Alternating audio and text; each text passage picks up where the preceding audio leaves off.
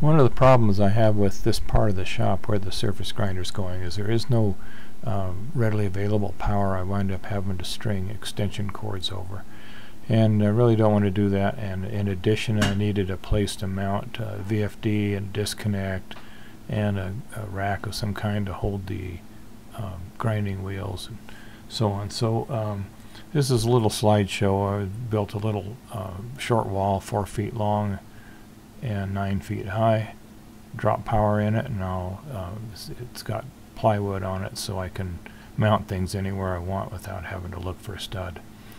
Anyway, it's got 2 feeds coming from the breaker box. Each one has its own circuit. One of them is a 4-plex 120 volt for just running lights and things like that. The other one is 220 volts coming in through the disconnect into a VFD, and the VFD is basically just used to convert to 3-phase.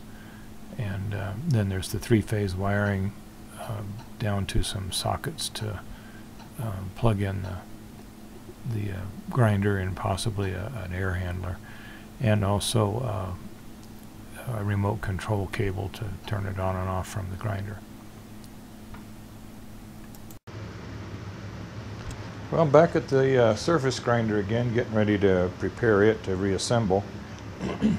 Took it out to assembly, meaning I took the table off to prevent it from bouncing around on the cross slide, and took the whole thing off of the stand just to make it more portable. Anyway, while I was kind of cleaning things and looking things over and all that, I got to looking at the wiring that was in there. And there's an example of what I found. Get that up close enough you can see. There we go. Several wires were cracked like that. They all had terminals on them, but as I took them apart, some of the terminals came off. There's another one here. It looks like 3 of the terminals made it, one of them didn't. You can see the wires there are just as found. I mean, they were sitting there like that inside the enclosure. So the way it was wired, this switch here was in the frame. I'll show you in a minute here when I go to pull the wire in. It's a 3-pole single throw switch, and basically you got line power coming in these 3 terminals, and then the 3 legs of the 3-phase going out to the motor. And in between, one of the legs, or one pair here, had an extra terminal on them that this lead hooked to, and this is a 240 volt connection for the Bijou oil pump, and it's a single phase, so it only needed, one leg of it. The other leg, the other 3 came into this box, which had a 4-prong socket or receptacle on it, and then from there it went up to the motor. And the purpose of this was to have the power to the dust collector come off of it, so when you energized off of this switch, everything came on at once. I think I'll probably go back to that, but just kind of in review here.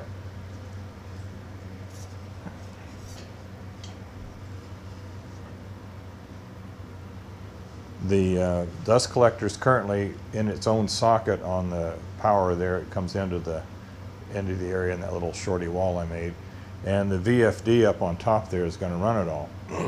Now the VFD has remote control capabilities like they all do, and get you framed a little better there. There we go. So as you can see, the dust collector is plugged into its own socket there. I have the option of doing that, but I probably will go ahead and get all the sockets and plugs the same type and change out what's in this this little box here that goes on the back of the surface grinder. and then I can plug them all back together again and run them all from the same switch. Couple problems I ran into. The VFD is kind of noisy, not crazy noisy, but the less noise the better. So I added this disconnect, and I think you can probably hear that thing whirling along. And especially when I'm making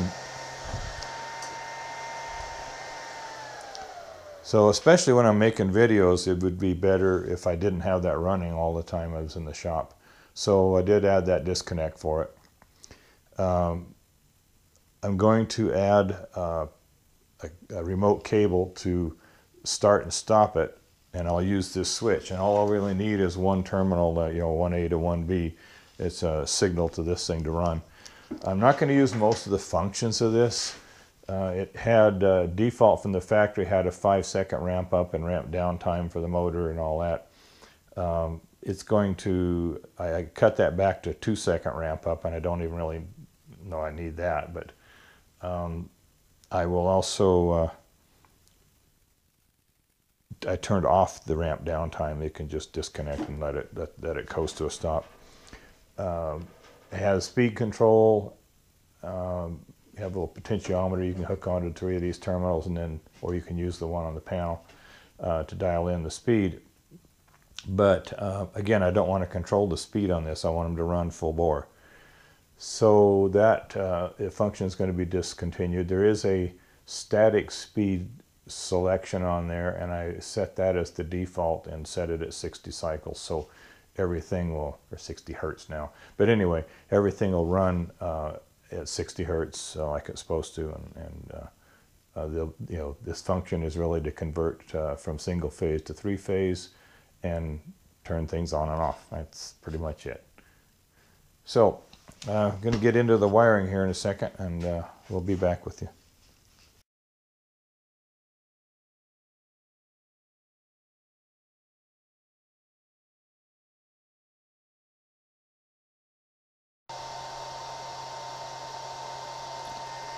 I did finally get all the wiring finished, and I had it all finished except for the control. And now I have a little box I got from Mauser Electronics wired into the appropriate terminals here, and big old cable spliced onto it. So now when I hit the go button, it goes.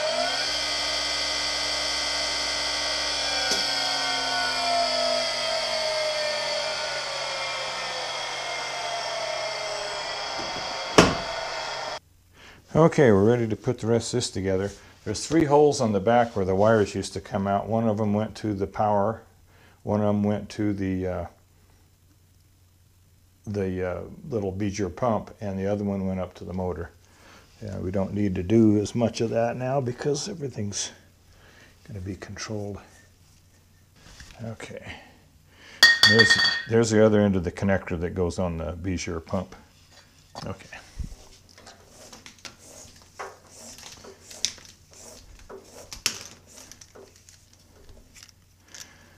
Okay.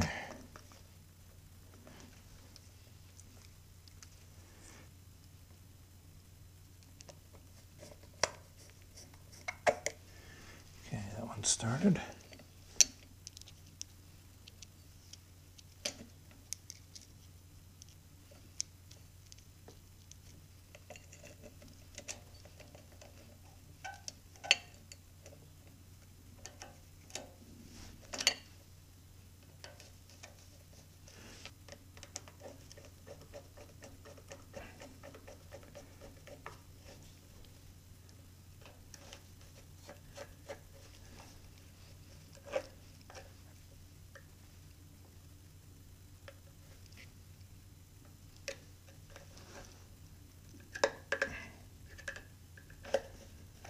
There we go.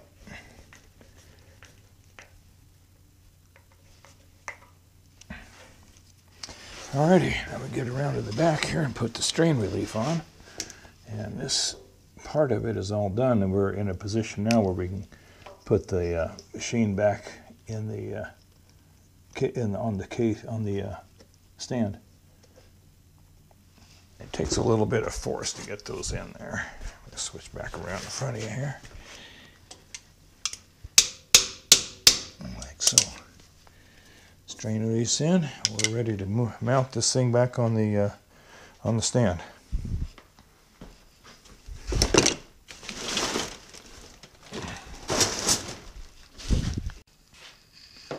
Well, the day has come for us to start putting the Harig 612 surface grinder back together. The wiring's all done. We'll get a video of that later. But one of the things I want to check out before we put the table back on is that the lube system's working okay and the spindle's working okay. And spoiler alert, I've already checked this out. This is just for the video. So I get back over in there so I can turn it on.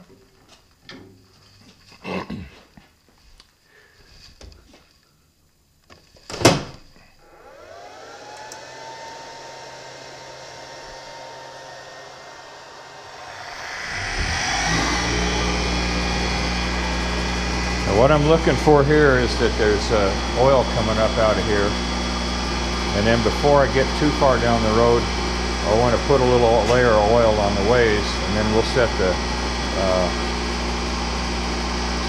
carefully set that back on, and then we'll restring the cable that moves it back and forth. So it's starting to oil, so we know the oiler's working and nothing's plugged up. There's 3 oiler holes, and they're all doing their thing. And this is the recirculating system, so the oil drops back down these return ports back into the sump, and it's cranked around up again. There's a filtration system in it, and there's a sight glass so you can see when you're circulating oil.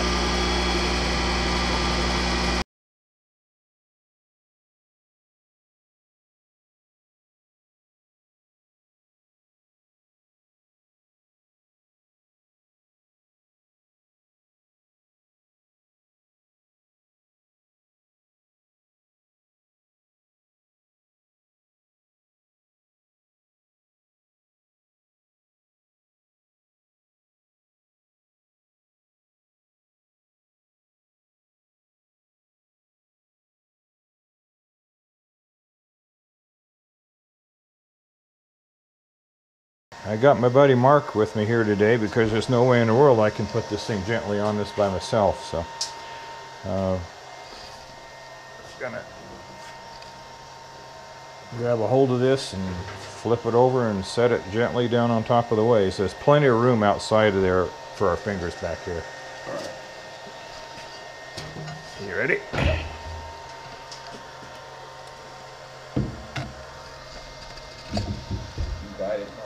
I'm in. Okay, we're down on the ways. It has to be leveled yet.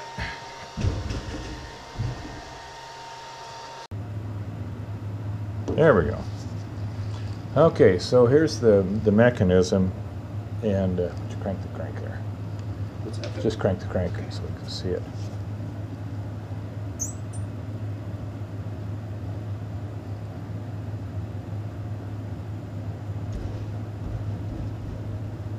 Okay, you see that's that end of it.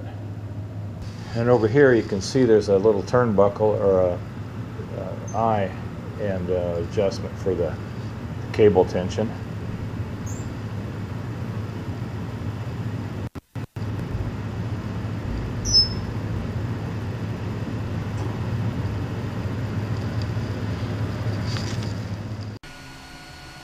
Okay, what you see here is the lubrication oil pump. One of the first things I noticed is that the oil was going everywhere. And so I got reading up on it, and it said to adjust this valve right here, just a half a turn open. Well, it was about 3 turns open, so I closed it back down to half a turn. And it says if you're still having trouble with it leaking oil everywhere, to cut it back to a third, and it is still putting out a little too much oil, so I'm going to dial it back to about a third of a turn. We'll put the lid back on it, and we'll kind of watch it to make sure it's still oiling okay and that it's not dribbling so bad.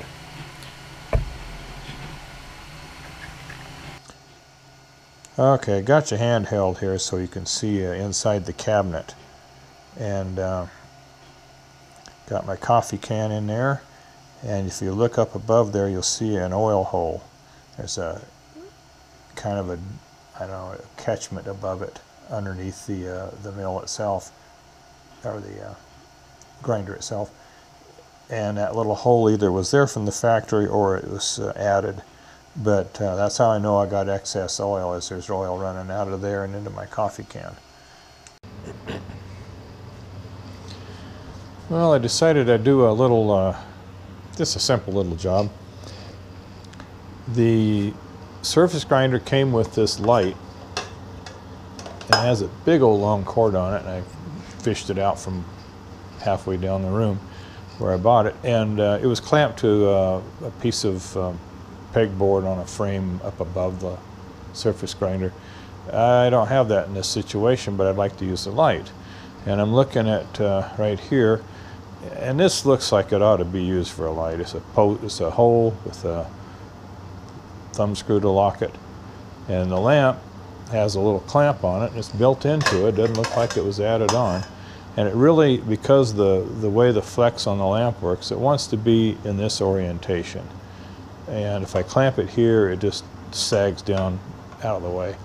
So I'm going to make a little adapter to go in here, and just took a piece of aluminum, 1 inch thick aluminum stock, cut off 2.5 inch square, and then figured out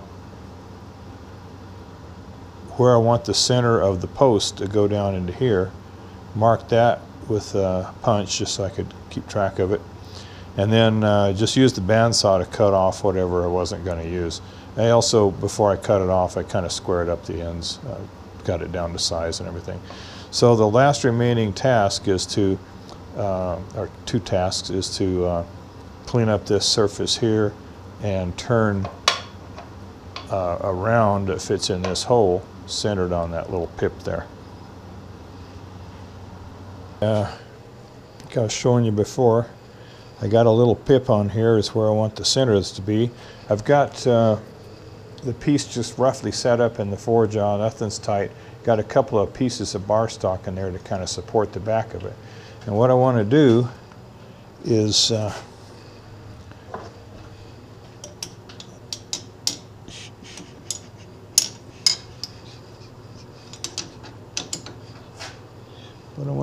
loosen up this end here and this end here, so I can line this thing up in general, and then I can snug up the, there we go. Okay, got those 2 pieces in there. I'm just lining it up by hand here. Got that right there. Lock it down. Then I'm going to just gently snug up all the slack out of it here. And that's holding it against these parallels, so.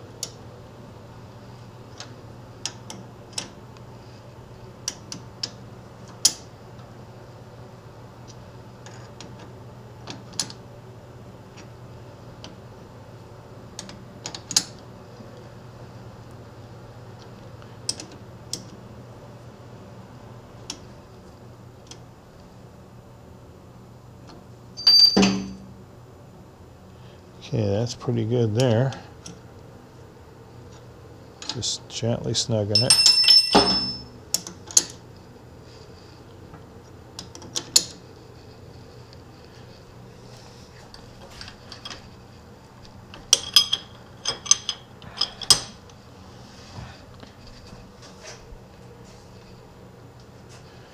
Okay, I'll give her a little more.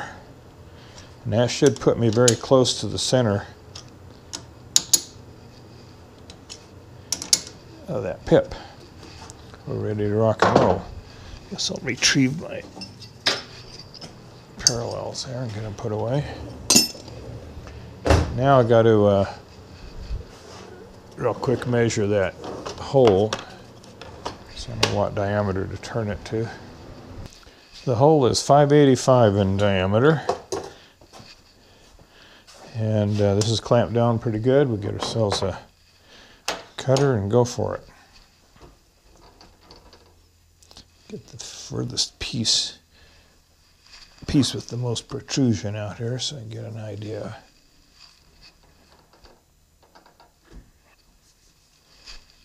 How far I'm going to go with the cutter. Like that. That'll do it.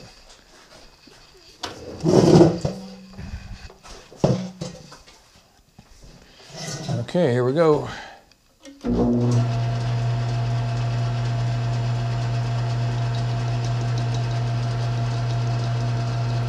While we're out here banging away on these corners, I'm going to take fairly light cuts, maybe 20 thousandths or so.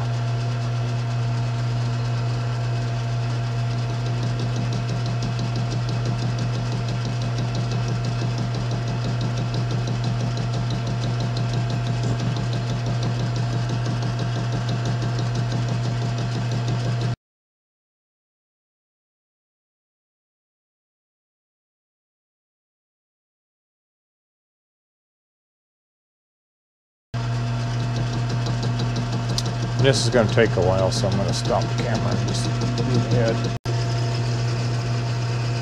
Okay, we're down to taking a full cut now. No more interrupted cuts. Got a little bit more to go. Another 20 thousandths to get us close, and then we'll measure it and take the final pass.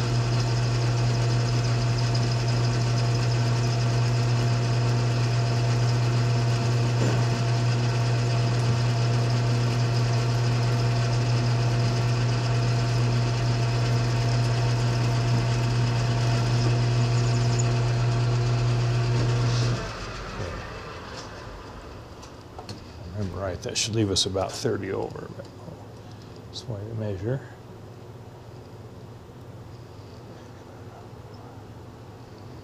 It's 28 over. Measure it one more time. Just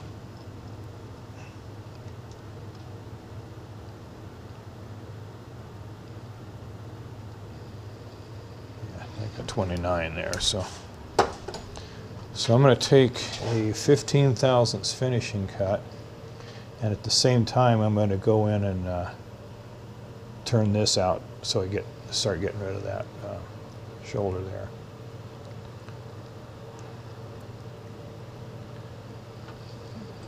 Let's slow our feed down.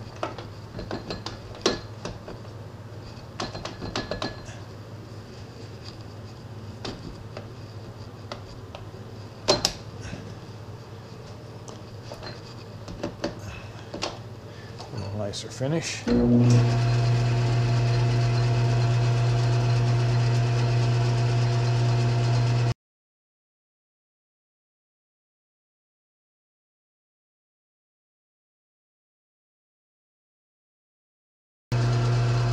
going to re-zero my dial so when I come back in on it, I don't have to remember exactly where I was. Okay, let's see what we got here.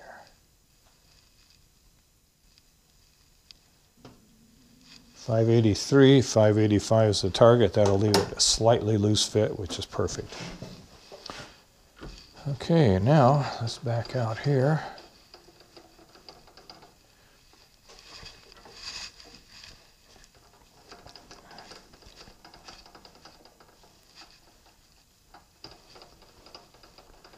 Okay, we'll start out with a cut across there.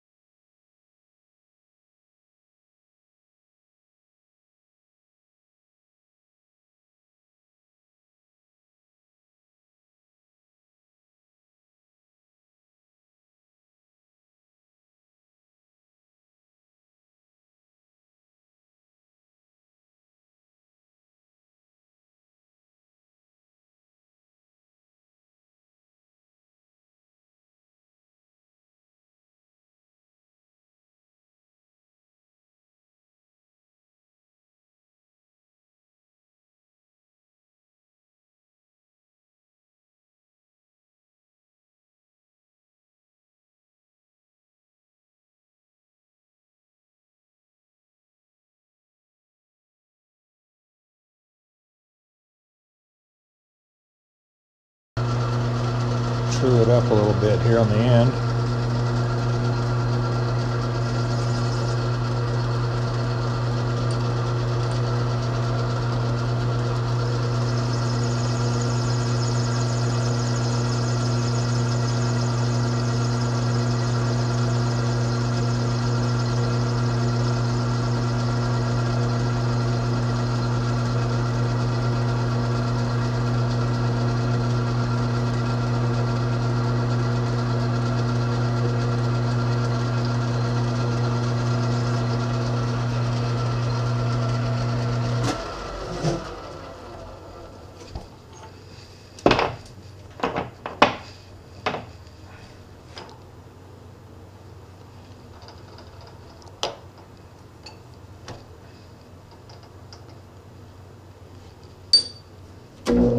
And we'll just chamfer it in a little bit.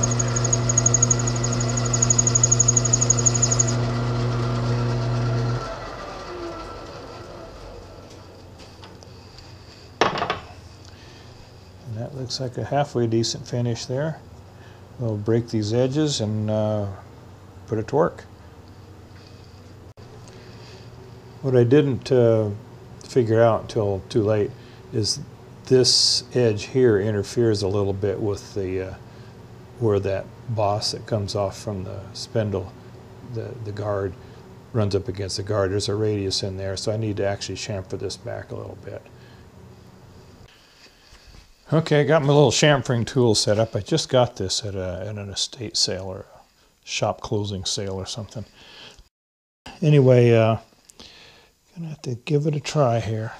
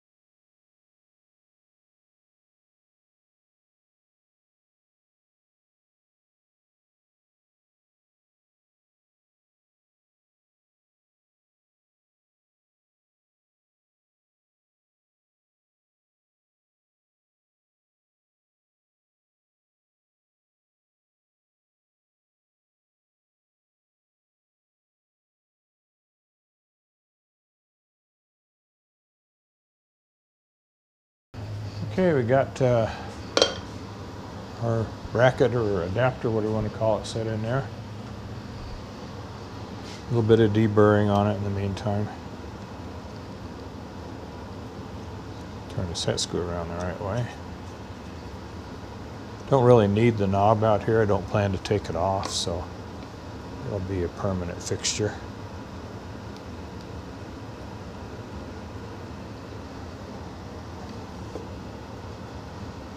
I gotta tighten that up so it doesn't rotate either.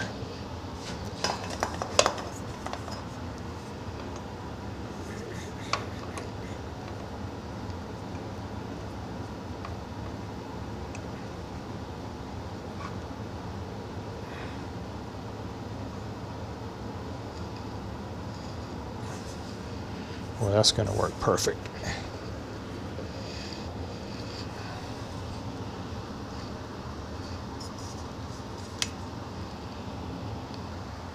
Yeah, I got perfect range of motion, everything in here.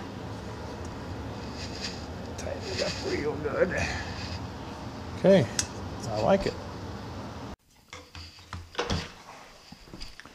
Well, I should have started videoing this right when I was starting the job.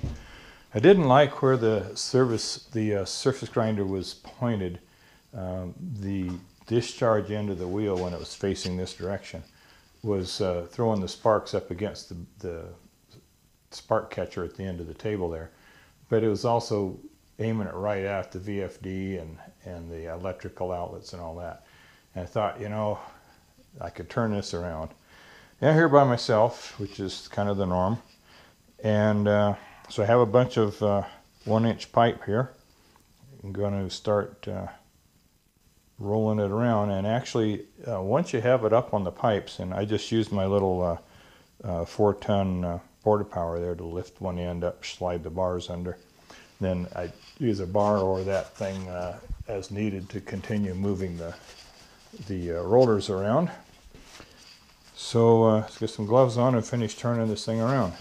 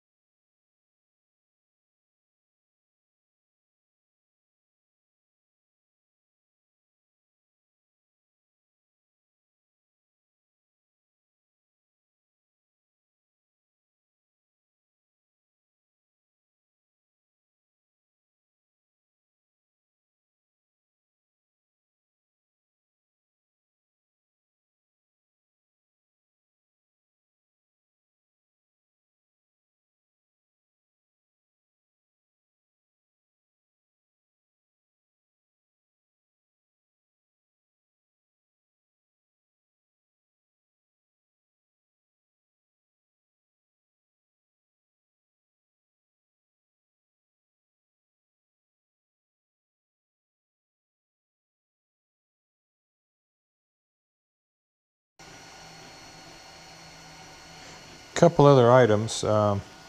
One is I need to resurface the plate of the mag chuck. It's got some bad spots in it, grooves and scratches and things. One of the things that I read is for us beginners is don't try to grind the surface of your plate until you've gotten a little bit of wheel time with this thing, and you feel real comfortable, because it's kind of a squirrely thing to do.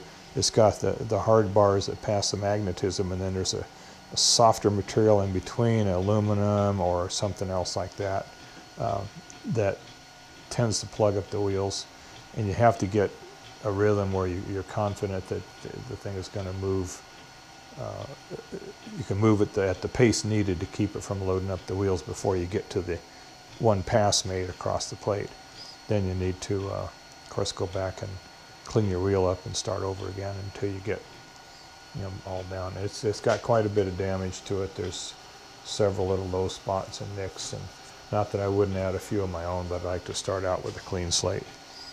So the other thing that I'm going to have to do to it is figure out, and I haven't done it yet, but I need to figure out where I can put a magnetic place where I can put a magnetic base or something for a dial indicator, test indicator, so I can check things, dial them in on the chuck and things like that.